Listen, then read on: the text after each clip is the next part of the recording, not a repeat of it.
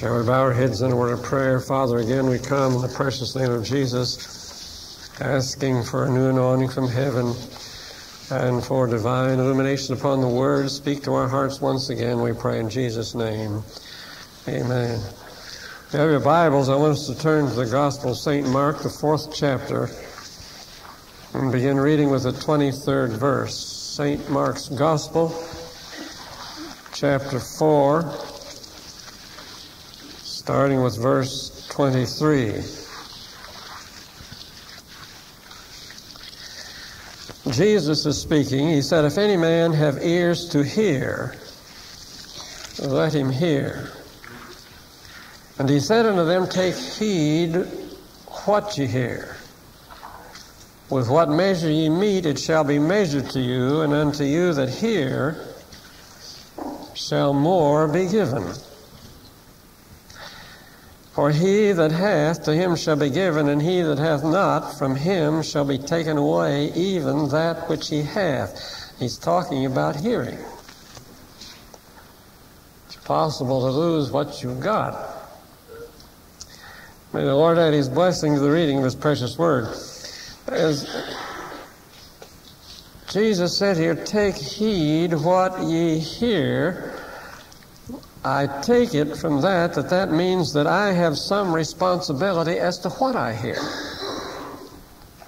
Otherwise, how could I take heed? If I say, well, I can't help what I hear. According to this, we can. Now, I didn't write this. I'm just trying to preach it so that I can choose what to hear and what not to hear. Now, what I hear affects my life, and so this is a great responsibility placed upon me as to what I hear, because what I hear is going to affect my life. Now, the ear is a marvelous gift from God. I marvel at this. To think that with the ear we have sounds, voices, and music. What a blessing to hear music. And all the things that we can hear with our ears, it's a marvelous gift from God. Sermons, or we can hear evil things, but the ear can be trained to tune out what you don't want to hear. I remember years ago, as a boy, the first time we got a radio, some of you, if any of you remember that far back, a battery radio. We brought in like automobile batteries, and we charged them up at night. And what a marvelous things it was, those little knobs we could turn and tune in to get a station, or you could tune it out. Now the same thing is true today. But today we can sit in a chair, and with remote control, we just press a button, and if we don't like something, we tune it out. So, God says, take heed what you hear. We are living in a day of selectivity because there are so many voices clamoring for our hearing. And you are going to have to learn to tune out what you don't want to hear.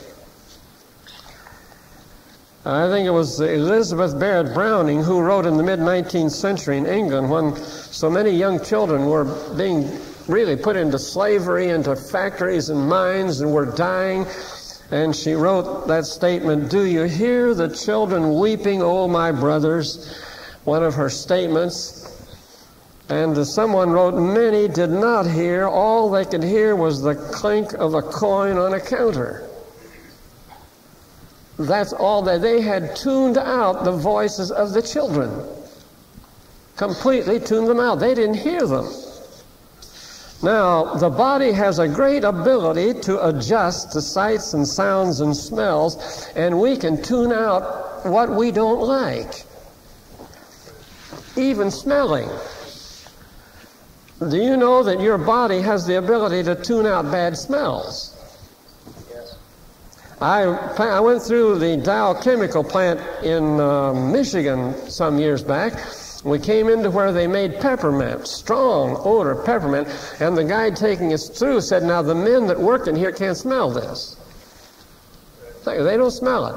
He said they smell it only twice a year, when they come back from vacation, and I think after a Christmas vacation. That's the only time they can't turn. Why? The body has the ability to tune out anything it doesn't like. The body can tune out bad smells as well. That's why people living in slum areas and in stinking places, the body can tune out that smell. And just completely turn it out. I remember when we bought our home, there was a pet odor in that was so strong that we had to take up the carpets. We had to even take up some of the flooring and put down new flooring and new carpets to get rid of it. And you wonder, why in the world could the people that lived there stand it? They didn't smell it. You can go into somebody's home, and if they've got a pet that's dirty or filthy or something of that kind, and they don't keep it clean, you can smell it, but the people that live there, they don't smell it. They've tuned it out. So, and it's a wonderful gift, because if a person is forced to live in a filthy place, you have the ability to tune it out. You won't smell it. Isn't that one? That's a marvelous gift from God, that we can do such a thing. We can tune it out. The same thing is true of sounds. If it's a sound you don't like, you can tune it out. For instance, an alarm clock. You set an alarm clock, and if you start sleeping through a few mornings, your body automatically will tune it out. You won't hear it anymore. Now, I remember as a boy, we lived near a railroad track, and about midnight, a train would come through right near a crossing and blow a whistle, and the house would shake, but we never heard it. But any strangers that would come in, it would wake them up. But we tuned it out. That sound, that tremendous rain, the house shaking, and the whistle blowing, we had completely tuned it out. We didn't ever hear a thing. Why? The body rejected it and didn't like it. It tuned it out. That's amazing that our body can tune such a thing out. I was thinking along with it the same thing. It was a young fella when I was in school together. It happened to be Sandy Patty's grandfather. And he was telling me, he grew up in Oklahoma, and he was telling me of being out there in Oklahoma one time as a boy, and some other young fellows in the East came to visit him. They lived right by a railroad track. I think his father worked on the railroads. They had one of these railroad homes right by the railroad track, and that train, he said, would come through there. I believe it was at night again, if I remember the story correctly, and it would sound like that train was coming right through the living room. And he said this boy came from the East, and they had Indians out there in that country still at that time, and of course they were peaceful Indians and that, but still he had heard wild stories about Indians. And the first night he was there, that train came through. He said this young fellow jumped up and started running, yelling, "The Indians are coming, the Indians are coming." They didn't hear it anymore. But the boy was so scared he jumped and ran. But his body tuned out. Now we do the same thing. We tune out what we do not want to hear. What we don't want, we tune it out. Now I want you to know something. The gospel is exactly the same way. You tune out what you don't want to hear. That's why Jesus said, take heed what you hear. Because if you'll receive it, if you hear it, then you'll get more. But therefore, a lot of times the people who hear the gospel for the first time are those who are the most excited about it. It's the people who have heard it for many, many years. It's awfully hard to get people excited who've heard the gospel for a long time. Come on now, won't you stick with me? It's very hard to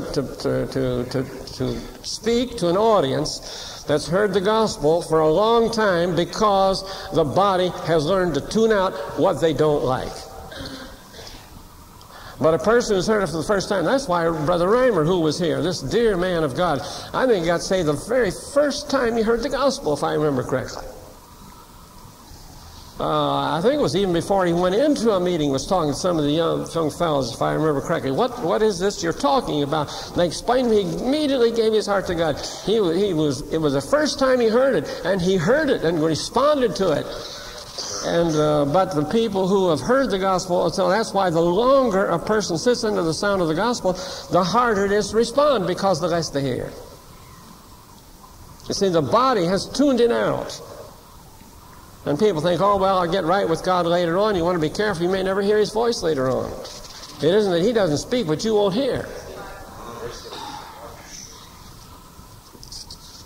So God have mercy on the person who thinks, well, I'll get saved later on when I get done sowing my wild oats. You may never hear his voice. It isn't that God won't speak, but you won't hear him anymore because the body automatically tunes it out. And that's why some people, you can't speak to them because they've already tuned him out. In verse 25, Jesus goes on to say, if you have been hearing and responding, more will be given to you. With what the measure you meet here, it sounds like he's talking about money or something else, but he's talking about hearing.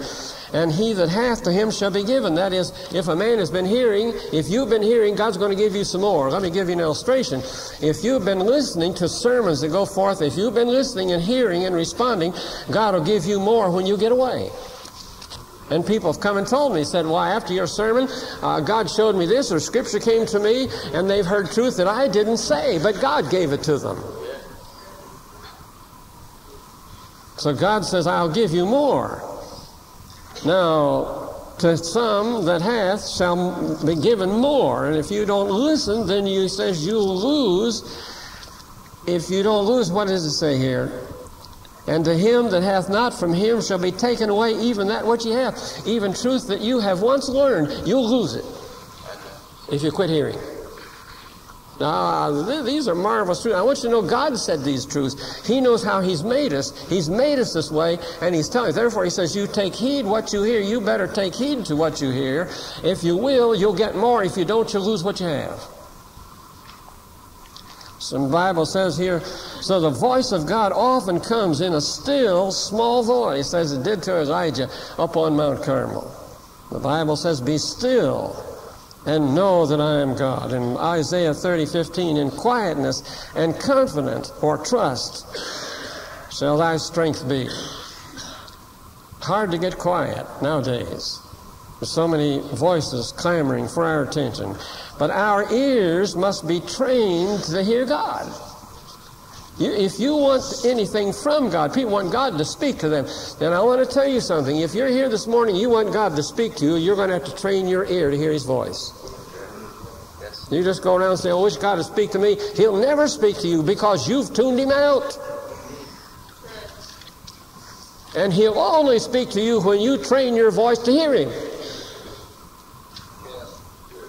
I hope you get a hold of this. There's so many people, why doesn't God speak to me? I'm telling you why he doesn't speak to you. You hear me? I'm telling you why he doesn't speak to you. You're going to have to train your voice to hear his voice, or your body will tune him out. And you'll never know it. You'll go around and say, well, God never speaks to me, and you'll never know why, because you've turned him out. God speaks to everyone. There's not a one he won't speak to. But you're going to have to train your voice or your mind, your body to hear him, or you'll miss everything God has to say to you. But there's some people who say, well, I wish they want God to knock him down like they did Paul on the Damascus Road. I want you to tell you, the very few people does God ever do that to. Very few. Now, I know there are many hindrances to hearing. There can be satanic hindrances. That's why it's necessary that prayer be made before these services ever take place, or the devil, it says, can snatch up the seed. So that there is satanic interference, so that you can't hear, and it will take prayer to overcome that. Also, the cares of life. And Jesus warned about those. Isn't that something? The cares of life can steal away your hearing. Your job, your problems, your trials, business, so that you can't hear. Jesus warned against the cares of life, bogging you down. What is it? It's all cutting out so that you tune out God and you get occupied. You have chosen to listen to the problems of life and the situations of life. You have chosen to listen to these, and you have tuned out God. God wants to help everybody. But so we sit in the driver's seat. We sit at the controls and tune in and out what we want to hear. If we want to tune in God, then we've got to give the attention to tune him in, or to tune out problems or trials or difficulties, but they can be so tuned in that we've tuned God out. Take heed what you hear. It's your responsibility to do the tuning. Sometimes physical weakness can also be a hindrance. So we need to keep reminding ourselves to tune God in. We need, when we get in situations like problems and difficulties and trials, what do? Then the only thing in the world to do is to tune in the Word of God and keep reminding ourselves of what God said. Tune in on it. For instance, God said, I will never leave thee nor forsake thee. If you're in a hard spot, then tune in on it. God said, I'll never leave thee. The devil said, God's forgotten you. Tune it out. Tune in on God said, I will never leave thee or forsake thee. You tune in on it and you'll hear it. All things work together for good to them that love God. If you're in a bad situation, tune in on it. God said all things work together. I don't know this situation I'm in, but God said it would work for good. Tune in on it. Don't tune it out, but tune in on it. I will never leave thee nor forsake thee. If these scriptures are tuned out, then we'll lose the benefit of them. All things work together for good. If you tune that out, it won't work together for good. Don't tune it out. You're the one that sits at the controls. I think of James Stewart, that great saint of God that walked up and down the Iron Curtain preaching the gospel. A marvelous saint of God. His brother, I forget his name, was captured by the communists as they went up and down the Iron Curtain preaching the gospel. If you've never read about Jimmy Stewart, he's very interesting. You ought to get a hold of him. Sometimes they go to ball games or to horse races. Think, what's a Christian doing there? Well, between the races, they'd stand up in the crowd and preach the gospel to them. Because they had a captive audience. The people weren't going to leave. They paid to get in there. But they didn't like what they heard. But they were this kind of boys, and they'd go up and down the Iron Curtain preaching the gospel. Anyway, David got captured by the communists, was taken in, I think, for 5 years, and he was under so perplexed and so disturbed with the situation that he was in. He lost his peace, and he said unto God, he said, now God, he said, your word says you'll keep him in perfect peace. His mind is stayed on thee. And he said, I don't have peace in this place, and when I get out of here, I can't preach the gospel anymore. These problems, this situation, this prison has gotten to me, and I can't preach it anymore, because unless it happened to me, I can't preach it. And God said, remind him to look at the word, said, I will keep him in perfect peace whose mind is stayed on thee. And he said, God said, you haven't kept your mind on me. He had tuned God out. And he saw his mistake, and he turned his mind back on God and got his peace once again and came out of there preaching the gospel of Jesus Christ. He had tuned in on God once again. So there wasn't anything wrong with the situation. He was in a bad situation in a communist prison. But he had tuned God out. And now he was tuning God back in. God said, I will keep him in perfect peace. I like that. Not just peace, but perfect peace, whose mind is stayed on thee. And God remembered that verse, and God said, keep your mind on me, and he did. It's a strange thing how generation after generation and church after church has tuned God out until the church is almost lost. Look at Europe today. It's one of the most heathen parts of the world. When they had the gospel so much into these countries, all up and down through Europe, France and Germany and all these countries where the gospel was so strong. And now Jimmy Stewart, who was there, said there's more Christians in Africa per population than in Europe. And he said Europe is one of the most needy mission fields in the world. Said you could go in cities in France of 40,000 people and not find a church of any kind. So As Dr. Tozer was saying, what has happened to the gospel? You've seen it. It seems like after a while that the people that hear the gospel finally tune it out until God has to start it and go someplace else and keeps moving. And it looks like this is true in America, where the gospel is so much here in America. It's a sight. You can find churches almost every village and hamlet across our country, television, radio, everything. Well, what's happening? The truth of the gospel has been tuned out. As Dr. Tozer put it this way so beautifully, that dear man had such a perception of truth. As he said, the first generation proclaims it, the second generation explains what their fathers taught, and the third generation apologizes for it. And that's been the history of church after church after church. The third generation has lost it. No wonder E. Stanley Jones says that the church has lost the kingdom. They've tuned God out, but still been religious. May God help us. We must turn our ears, train our ears to hear God's voice, or we'll lose it. We sit at the controls. It's up to us to keep tuned in on God's Word and what God says, to be the kind of Christians God wants us to be. But how marvelous it is when we can get tuned in on God. He'll bring us through every situation we face. I don't care what the situation is. If you'll tune in on God, He'll bring you through, whatever it is. Thank God for that.